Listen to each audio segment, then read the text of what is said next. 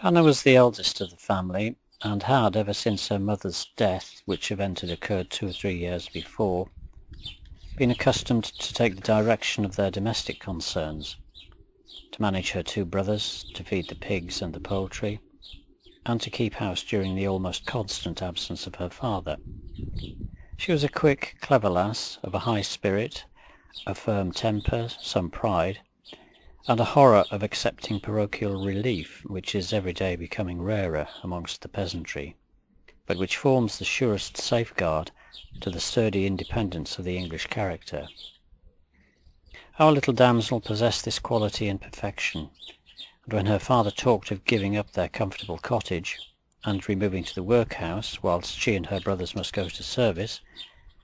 Hannah formed a bold resolution, and, without disturbing the sick man by any participation of her hopes and fears,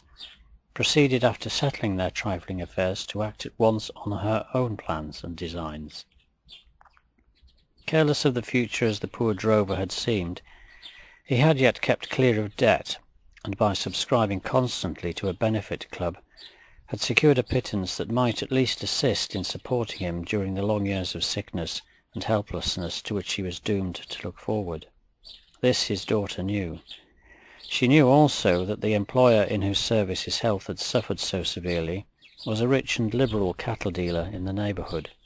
who would willingly aid an old and faithful servant, and had indeed come forward with offers of money. To assistance from such a quarter Hannah saw no objection. Farmer Oakley and the parish were quite distinct things. Of him, accordingly, she asked, not money, but something much more in his own way. A cow, any cow, old or lame, or what not, so that it were a cow.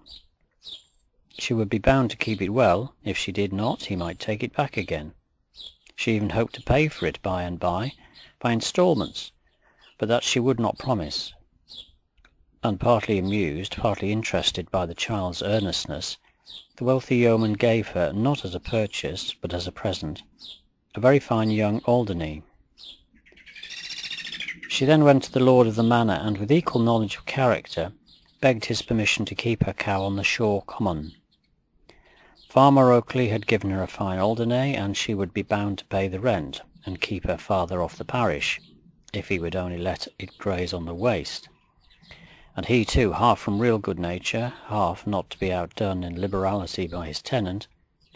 not only granted the requested permission, but reduced the rent so much that the produce of the vine seldom fails to satisfy their kind landlord. Now Hannah showed great judgment in setting up as a dairywoman. She could not have chosen an occupation more completely unoccupied, or more loudly called for. One of the most provoking of the petty difficulties which beset people with a small establishment in this neighbourhood is the trouble, almost the impossibility, of procuring the pastoral luxuries of milk, eggs, and butter, which rank, unfortunately, amongst the indispensable necessaries of housekeeping. To your thoroughbred Londoner, who, whilst grumbling over his breakfast, is apt to fancy that thick cream and fresh butter and new-laid eggs grow, so to say, in the country,